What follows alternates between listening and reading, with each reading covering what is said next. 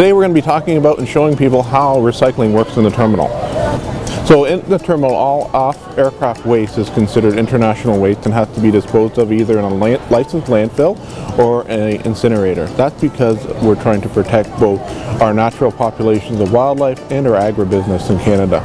But inside the terminal, we can recycle materials as appropriate, whether this be bottles of water, empty bottles, newspapers, the paper towels that are used in the restaurant, and the organic waste in the restaurants. We're going to follow this bottle as it goes through the process. So all of our bins are clearly labeled recycling materials and waste materials. So this bottle is recyclable, so we're going to drop it in the recycling section. Now our cleaner is going to come in and take them out.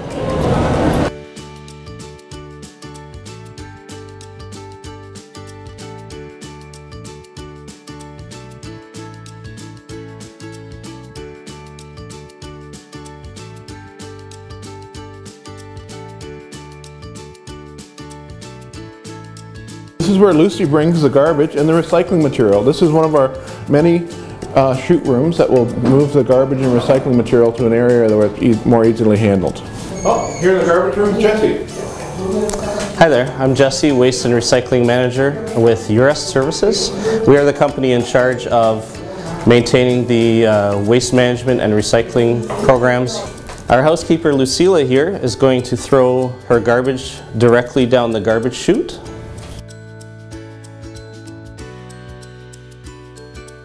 We maintain the separation of the blue bagged recyclables with a designated bin here. This is our waste collector, Jose.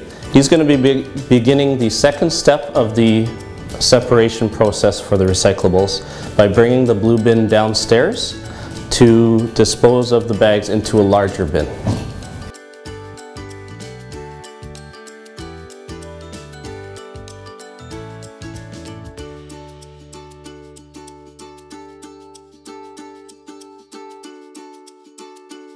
Now we're down here on the service level, and Jose is going to finish off the second process of the separation of recyclables.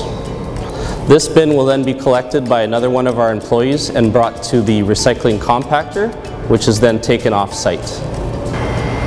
Thank you very much, Jesse. Thank you. Thank you. Thanks for coming with us on a journey of recycling and waste in the terminal at Pearson.